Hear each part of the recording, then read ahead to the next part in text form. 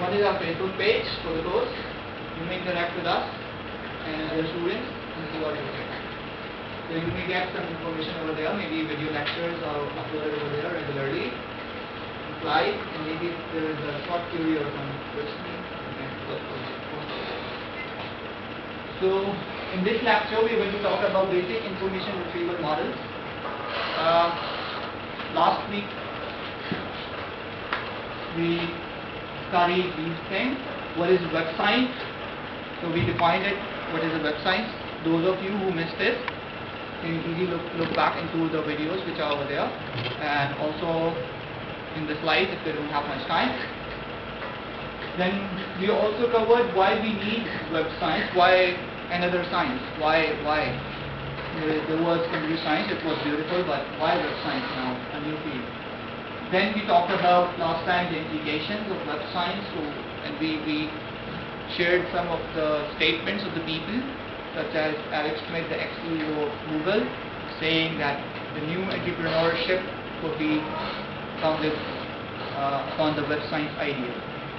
You can see the realizations such as Facebook, Twitter, others who are following, trying to make a fortune, and both internationally and regionally. So maybe in Pakistan it's not that true, but worldwide it is true that they have their regional portals, such as different parts of the world they have their own search engine, and they don't prefer the international search engine because there is limited market for it. Then finally in the last class we discussed a case study, DEF-IE, which was a research project at Microsoft Research headed by J.B. Tivan, and we showed you about this thing, and we told you if you can understand these basic things, maybe you can later on see yourself working for Microsoft Research or such alike.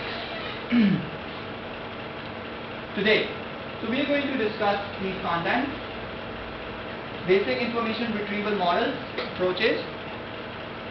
Then there is a very strong phrase that they say, a very renowned phrase, bag of words. You need to remember this bag of words, because if you are going to work in this area, you will hear this very oftenly. Information retrieval models, there are three basic which we are going to cover, such as Boolean model, reference-based topic language models. So before moving, it seems a jump. Last time we said web science, and now we are talking about information retrieval. So what's the connection between these two? So think about what was web, by the way. Web was made to facilitate people, right? So how do people see this whole big thing? They don't know how to reach to a point where they are interested, actually. They don't know.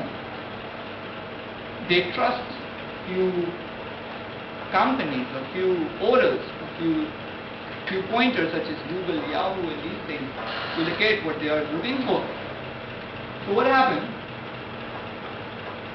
In this process, web, if you see, is like an encyclopedia to people, right? But what do you want from encyclopedia? You want from encyclopedia to get what you want, right? The correct and the reasonable information. For that, what can you do? You read. If they were in the form of books, you read. Sometimes you skim through, look into the index. In the last pages you have an index, right? By word you search. But on web, there is no such thing as index. Can you look into the index of web? Definitely not. You cannot. It's impossible, because you are human. You cannot read so much of the words and find out what you're looking for. For that reason, people needed web search engines. And what is a web search engine? This we will cover later on. But before this, we are in very simple words, I want to express what is the essence of web search engine. So in the web, there is information, right? You all know there is information.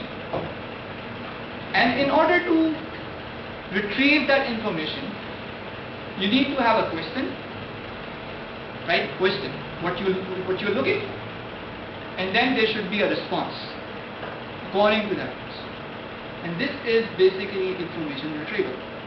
And that's the link between web and information retrieval. So whenever you see people who say, I'm involved in web science, not you don't see people saying this.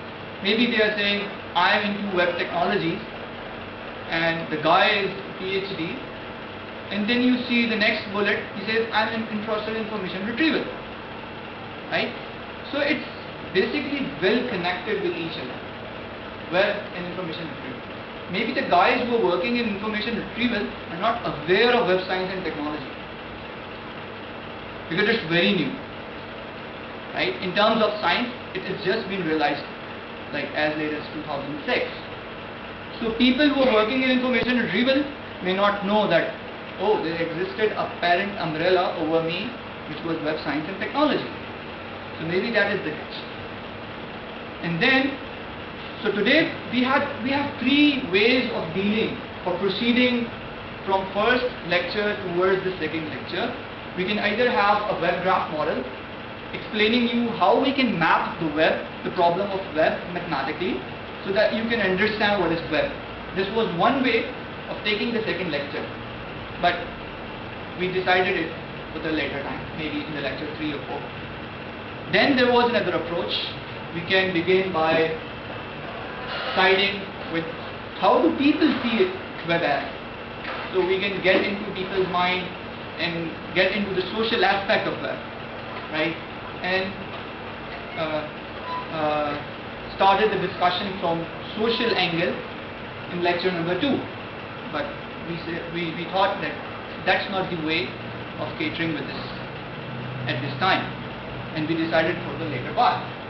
Then the third approach was to connect both. That is, let's have basic, like I pre-assume that you know some about web. Maybe if you cannot define well, but you know something about web. And then you know something about social web or social aspect of the web somehow, right? And the best way to take this lecture in a natural transition was to bring in the two together. And the two together would be information retrieval. Because information is reflecting the user or the people or the social aspect, maybe, if you can see it that way. And the retrieval side is reflecting how the web is modeled. Because in retrieval, we are going to talk about how web resolves what user is looking for. Therefore, we took the second lecture as information retrieval.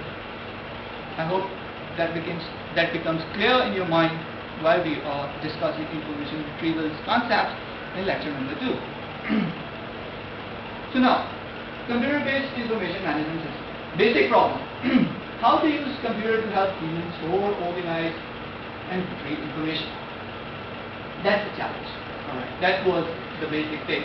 What approaches have been taken and what has been successful. So what was the past? About this basic problem, what was the past? So we see there are three major approaches for solving what is in the user's head, right? What the user wants. The first approach was by the people from databases, right? You had some fixed queries, some fixed things, and some fixed answers, right? Then there was another way of solving this problem. You guys came in and they say, oh, we have an expert system idea, and you can get your answers by expert system. And the third one was the group of information retrieval approach. So these three look similar, right? If you can recall back into your head, it looks similar. They are trying to solve the same problem. You have a question and we have an answer for you. But they are different fields, right? They are different. So, what's the difference? In database approach, they say information is stored in highly structured way. Do you agree? You have a fixed very fixed tables